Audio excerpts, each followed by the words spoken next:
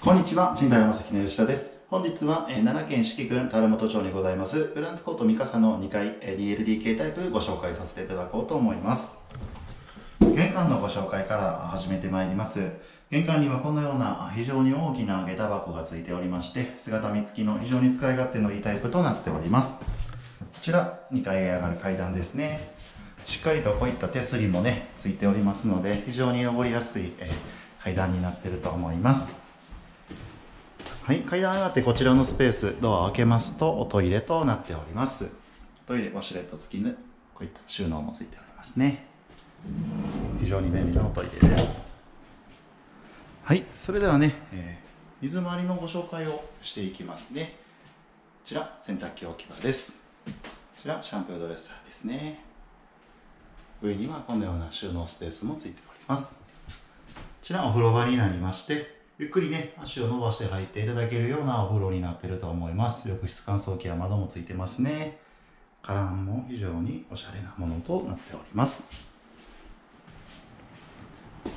はい、こちら洋室リビングですね。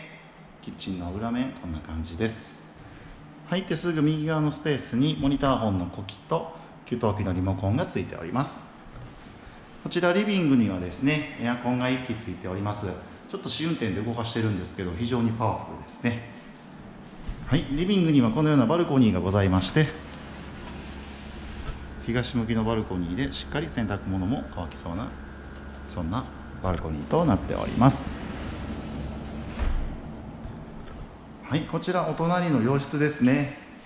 洋室といってもですね、非常につながりがリビングと良くてですね、こんな感じのお部屋となっております。こちらね、収納するこういった扉がございまして、全部ね開けると非常に大きな 1LDK としてお使いいただくことも可能です。こちらにございますのは室内用の物干し竿となっております。はい、キッチンのね内部見ていきます。こちら最初から IH コンロのですね3口タイプがついております。レンジフードもこんな感じですね。キッチン非常に綺麗ですね。大きいですし使い勝手も良さそうです。こういった収納スペースも非常に大きめのものがついております。